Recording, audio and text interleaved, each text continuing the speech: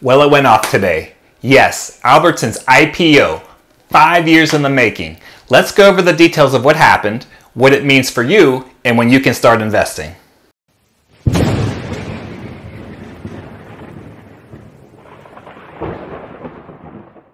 So I'm back today, working a double. 2 videos for the price of, well, free. Only the best for you, my dear subscribers.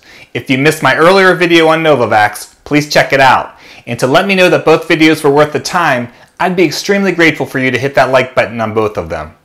And to anyone new to the channel, I'd love to have you as part of our growing community. All you have to do is hit that subscribe button.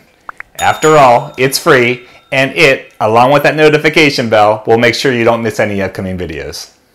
Alright, so let's dig into the Albertsons Companies IPO.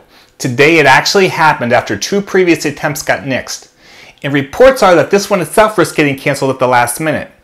Before we get further into it, we've prepared for this IPO in 2 previous videos. If you haven't seen those videos yet, definitely check them out, as it will help you get a better grasp on if investing in the company makes sense for you.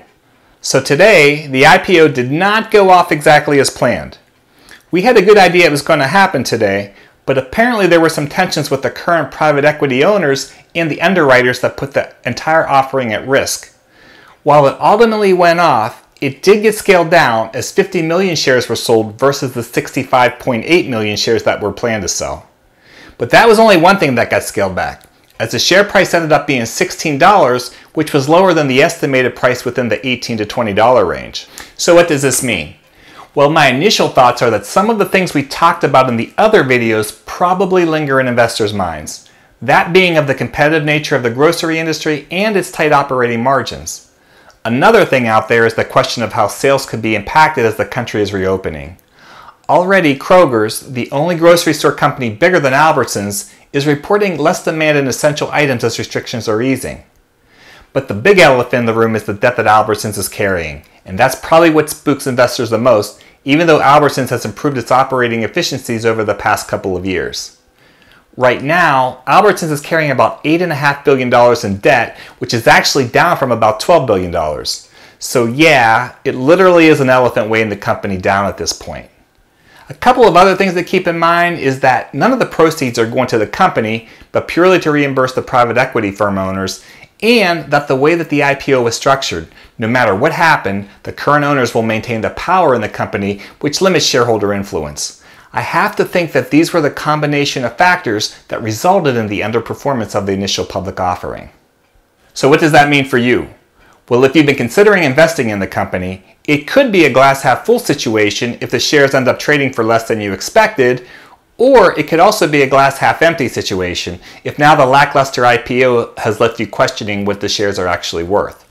As I've mentioned before, I'm not a financial advisor providing you with any advice to act on. What I try to do is share all of the information that I consider when making an investment decision. While I think there is an opportunity for the business to grow, I do see the factors that contributed to the IPO underperforming. Now, if you do decide to invest, you can start tomorrow, as Albertsons will trade under the ACI ticker symbol on the New York Stock Exchange. Keep in mind that just because the IPO valued the shares at $16, the actual trading price could vary by the time trading commences. As I continue to consider the results of the IPO, the current environment, and how I see the market values the stock, I'll share any more information or thoughts that I come up with. I've talked enough. So what are your thoughts on Albertsons? Please let me know in the comments. And again, if you enjoyed this video, please hit that like button. As always, I hope that we can all learn from each other on how to take little easy steps in making big improvements in our lives. Thank you again for watching, and until next time, have a great day.